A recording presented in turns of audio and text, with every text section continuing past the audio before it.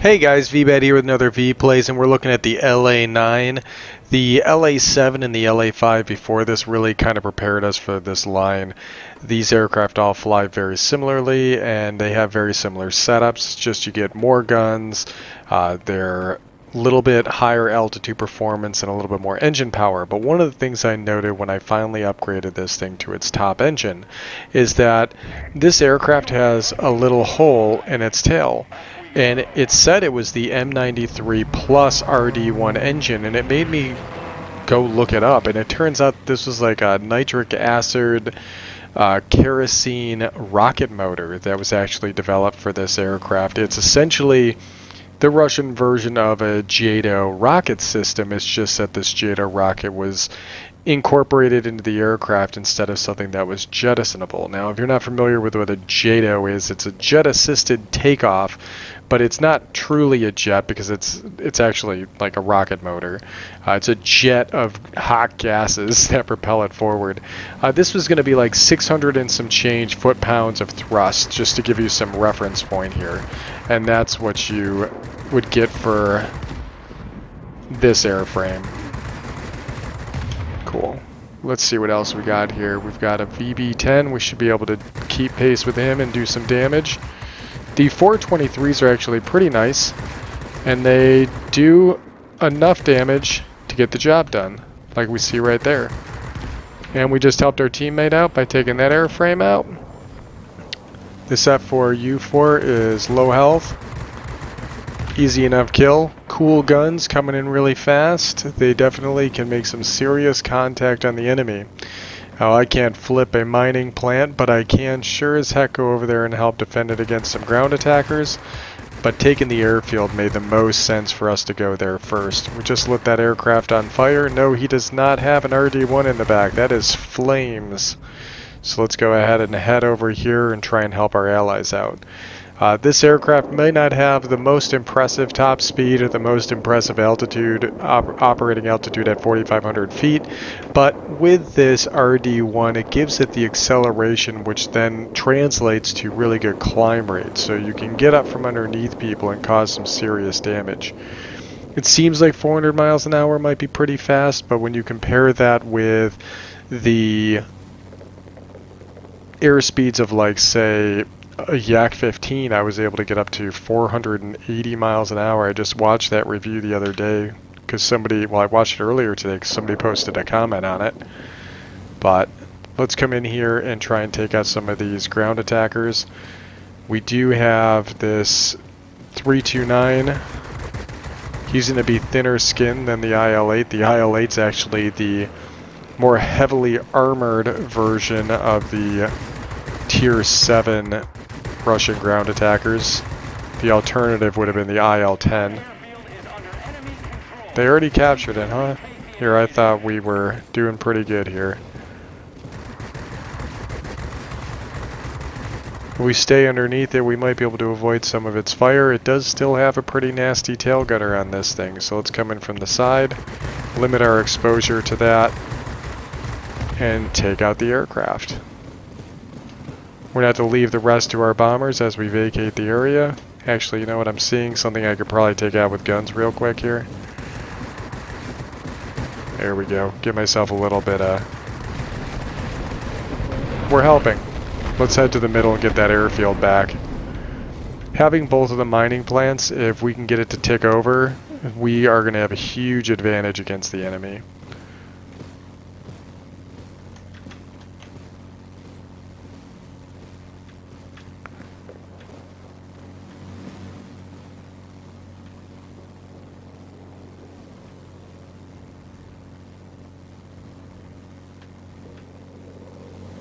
Just watching that sea fang to make sure he isn't diving on me. It looks like he's going back towards the mining plant to try and get that zone flipped. What do I see here? Is that the player? Yep, I knew he was in a 109 TL, so I was actually looking for the streaks from behind his engine. We're coming up from underneath. He's not even looking at us.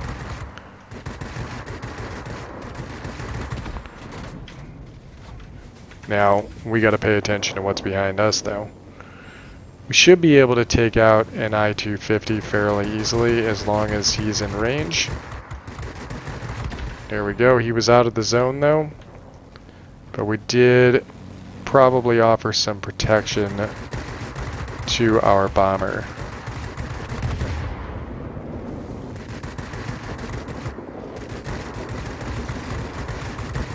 He's done. One more aircraft here.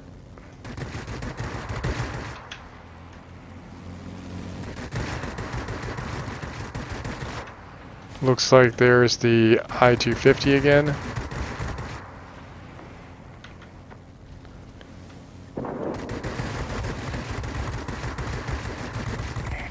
There we go. That's the BF-109. We should be able to outmaneuver him.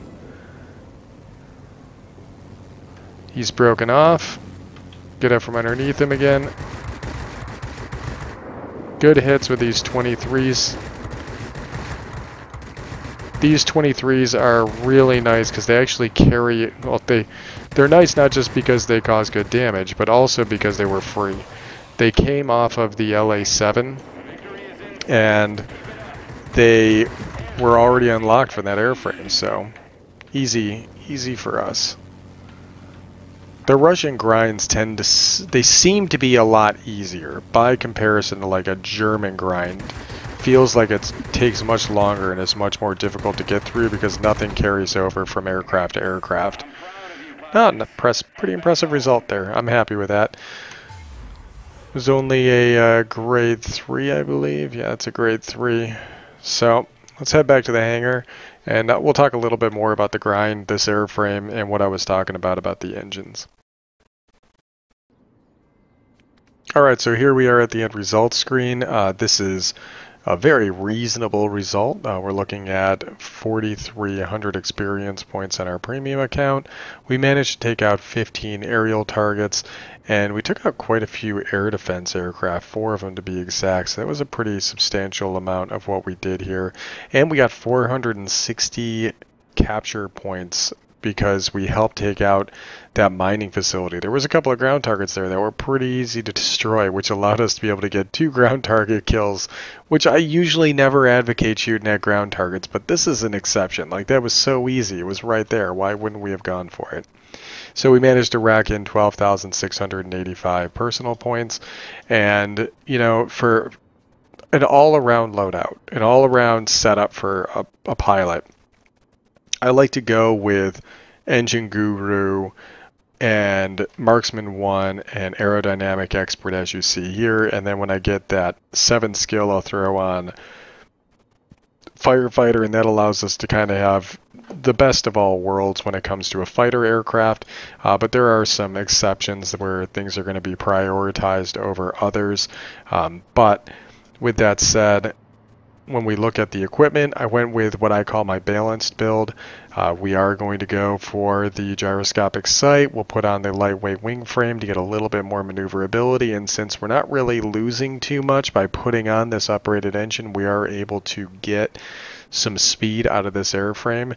But with this new JATO engine in the back, I wonder if it wouldn't be worthwhile maximizing the rapid acceleration in this platform for, I don't know, one of these combined boost injection systems, because while it will knock off about 1 second off of our boost, I'm willing to bet you it's actually going to increase our climb rate pretty significantly. But before we do that, let's take a look at what I was talking about with the engines. So you can see the second engine here that we unlock, which isn't shared with anything, by the way, allows us to be able to get 4,630 horsepower, which is about, give or take, 600 horsepower increase, more like 550 horsepower increase. Then I go and grab this engine, and I was looking at it, and I'm like, wait a minute, there's no increase. Well, it's because it just says it's plus the RD1, which is what you see mounted down here in the tail, because when I mount this, you'll see that it goes away and we just get a solid tail again.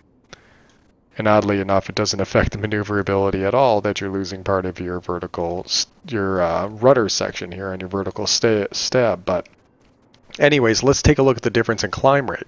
We're seeing that with the M93, we're getting 390 feet per second climb. But when we throw this on, it jumps up drastically to 467, which is what allows us to be able to skyrocket straight up, and really makes you very effective at coming up underneath people's bellies, which we saw worked a pretty decent effect in that last battle. Anyways, I hope you enjoyed this video. I hope if you're grinding down the LA line, you see that there is an interesting change in the grind from the LA7 to the LA9, and that you definitely have something to look forward to, because the rest of the line changes drastically as we go between the LA160 and then the LA15 as the culmination of the line, which I'm really excited to experience. As always, I'll catch you guys on the next one.